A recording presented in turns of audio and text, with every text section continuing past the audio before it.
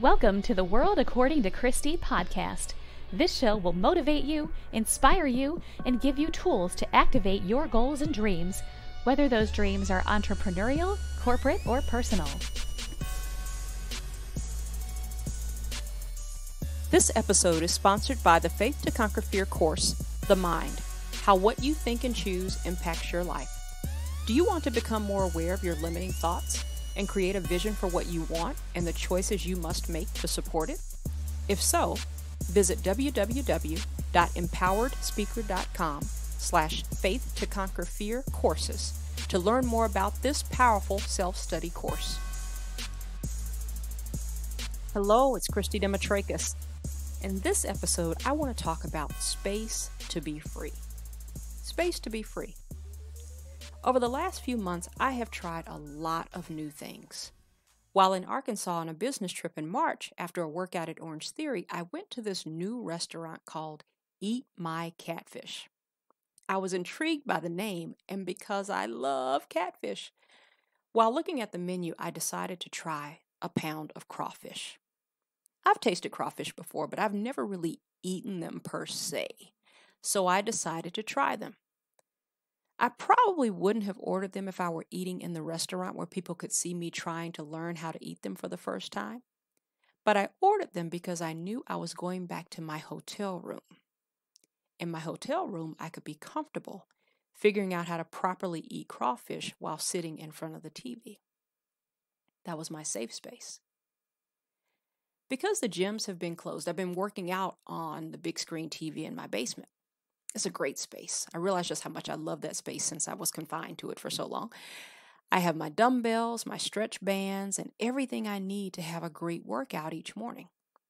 What I have discovered about myself is that in this space, I am willing to try certain exercises I have been hesitant to do in the past.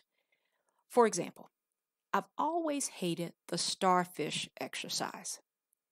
It's similar to a jumping jack, but you really jump. Both your feet and arms spread out as you jump in the air, so you look like a starfish. The instructor at the YMCA that I used to go to used to love this exercise, and every time she asked us to do it, I opted for doing a simple jumping jack. Why, you might ask? Great question. As I think about it, it wasn't ability. I am fully capable. It was mental. For some reason, I did not trust my legs to land in time. Now, I know that sounds like a physical concern, but it was indeed mental because there was no basis for my distrust of my legs.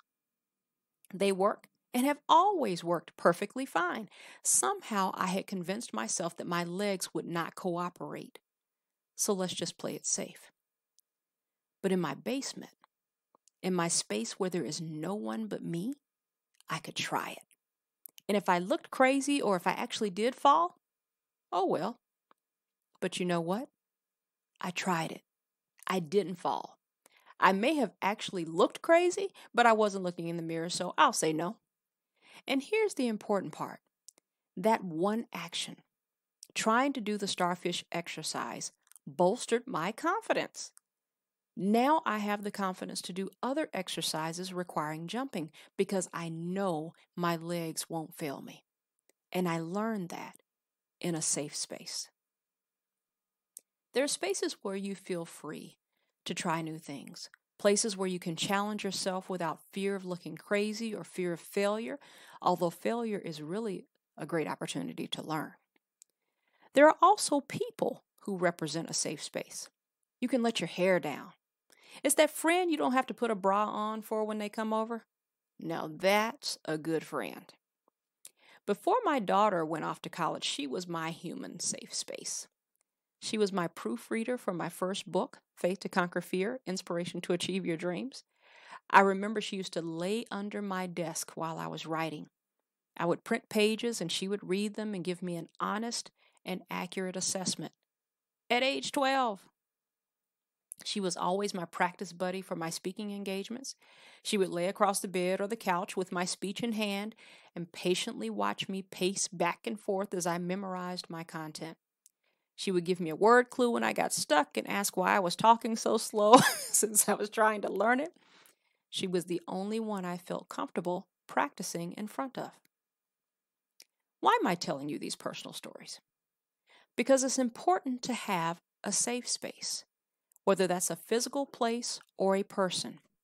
We all need a space where we can be free. Free to try something new, free to fail, free to succeed. Let me end by saying this. Freedom starts and ends in our minds. Yes, my hotel room was my safe space for trying messy crawfish for the first time, which I now am in love with, by the way. But it didn't have to be. I could have just as easily eaten those crawfish in the restaurant, but my mind convinced me that I needed to learn this in private. I could have tried the starfish exercise at the gym. I had multiple opportunities to do the exact same thing, but in my mind, I didn't want to fail publicly. I could have practiced my speeches without my daughter's help and encouragement, but she was available and willing. Now she's been in college for 4 years and I practice my speeches in front of the mirror. The mirror is my new safe space. Let me reiterate. It's important to have a safe space, whether that's a physical place or a person. We all need a space where we can be free to try something new. The freedom to fail or succeed without an audience. Just make sure your safe space doesn't become your hiding place. That's all for this episode. Don't forget to visit www.empoweredspeaker.com/faith to conquer fear courses to get your copy of The Mind, How What You Think and Choose Impacts Your Life. I'm doing what I love. I'll talk to you soon. Thank you for listening to the World According to Christy podcast. If you're ready to increase your confidence, increase your faith, and conquer your fears, visit empoweredspeaker.com to schedule a free strategy session with Christy.